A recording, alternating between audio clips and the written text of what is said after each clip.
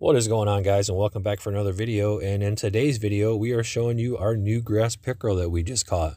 This is a scientific name, esox americanus vermiculatus, and this guy is actually a little bit smaller and probably quite a bit younger than our older grass pickerel. We've had such fun with our larger grass pickerel. We've enjoyed him so much that when we had the opportunity to catch a smaller guy, we thought, let's just do it, why not? So it took a couple days to get done.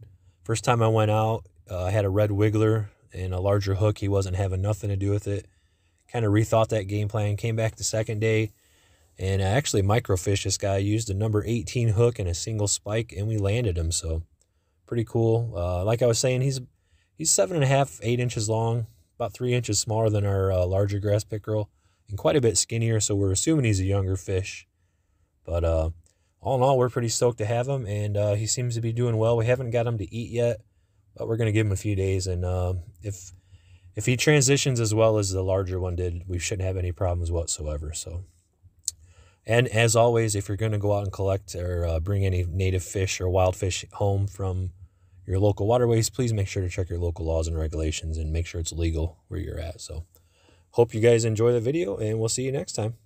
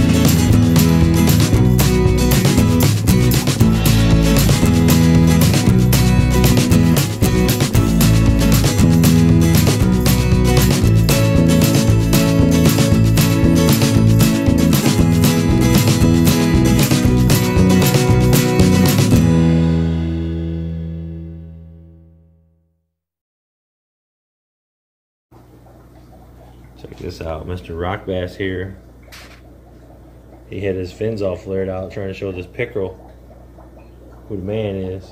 Look at him. Look at him right there. He's showing that pickerel. He's like, this is me. Number 2 spot. Don't get confused because this is number 1 spot right here, he thinks. He's flexing too. That's funny. I was kind of concerned for this rock bass, but I feel better now. But yeah, look at this too.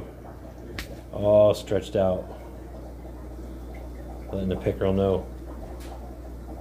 Big dog is. Yeah.